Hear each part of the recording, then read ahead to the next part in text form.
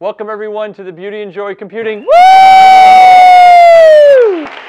My name is Dan Garcia. Whoop! And I'll be your instructor. I'll be the person who has designed this class and recorded the videos for you. It's going to be a ton of fun, but a ton of work. And so I really want to set expectations correctly that this is going to be probably the most pain your brain has had in terms of stretching it to new dimensions, but you're also going to learn a ton about computer science, and you're also going to learn about how computer science and computing affects the world. So it's really a wonderful, impactful course in terms of connecting computing to other disciplines. We have a set of videos, if you're interested in watching, that are testimonials from other students that can help give a sense of what this course has meant to them. So please take a chance to look at those videos if you get a chance to do that.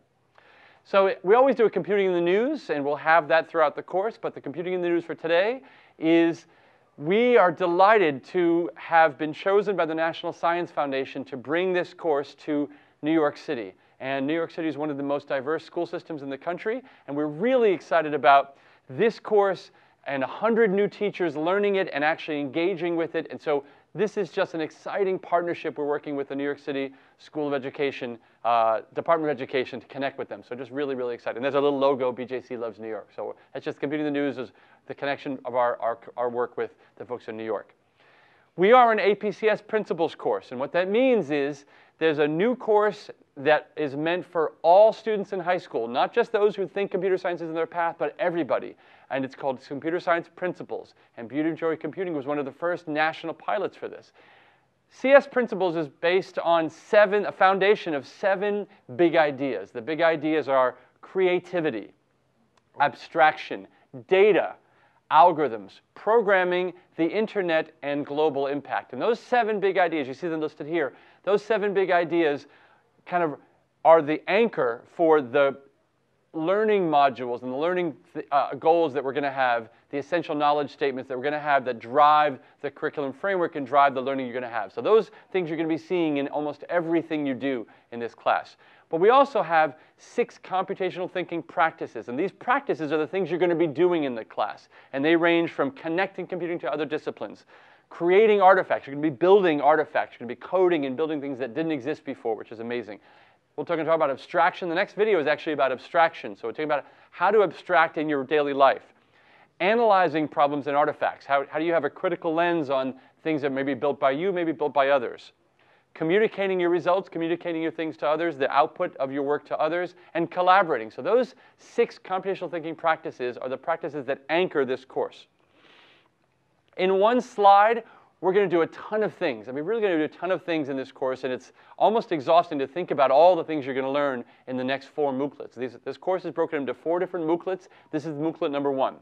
So the big ideas of programming we list here, abstraction, algorithms, you saw those as part of it. This is our take, our lens on the 7 fundamental big ideas from CS Principles. This is the Beauty and Joy Computing take on it.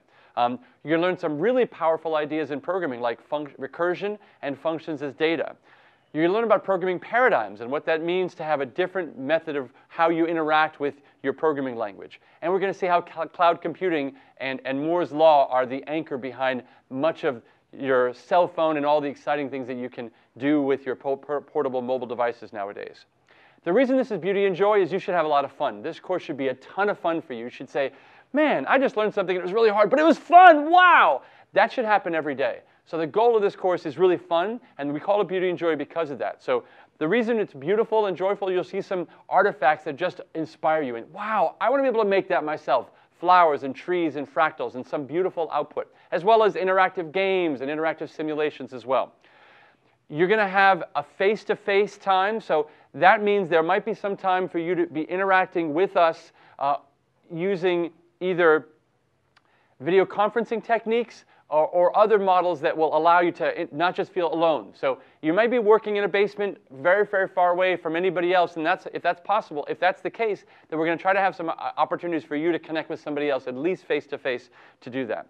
You're going to have 2 performance tasks. Those are going to be the things you do between the MOOClets. Remember I said there were 4 different MOOClets? You do these projects between them. 2 of them come from the CS Principles project, and they are the Create Performance task and the Explore Performance task. In the Create Performance task, you're going to write some code and do some amazing stuff, as well as work with a partner for that. That's why I say there's some face-to-face time you might have. There's also the Explore Performance task where you do some research on a computing innovation that's changed the world, and you get to talk about that and write about that. And both of those are of your own choice. So the beauty and joy is really of your choice. Whatever you're interested in, you're going to be able to create and do work in those interests. We're going to also share some big ideas of computing, and those big ideas are daily computing in the news. We're going to hope to have that, how the internet works. That's, again, part of the big ideas. Research summaries of these two powerful research ideas, research areas, artificial intelligence and human-computer interaction. The power of data, that's one also of the big ideas you saw that. Social implications of computing. Saving the world with computing is an awesome lecture at the end of the year. Has Professor Kathy Yellig is going to share how we've saved the world with computing. Again, cloud computing as well, limits and future of computing, and robots. If you have access to a Finch robot, it's about $100. If you have access to that in your school, or perhaps you could buy it yourself, then there are some exercises that let you work with the robots, which is really exciting. And finally, we have an amazing, how you actually do the coding is a really important part of the course. The course isn't just a programming course. There's so many other things you're going to see, but you are going to do a fair amount of programming in this awesome language called Snap. And Snap is a visual, graphical language. We're going to have a lot of demos to show you how that works. But you program by dragging the blocks together, and you form the code that you see here. And this code generates this beautiful Mandelbrot curve. So I did this last summer. And it's just a great example of some of the wonderful, beautiful output you can get and the easy-to-use model of programming that we use with Snap as the graphical model. So we're really excited about this course. We're really excited to have you part of our student cohort, and we hope you have a wonderful time. We'll see you at the next video.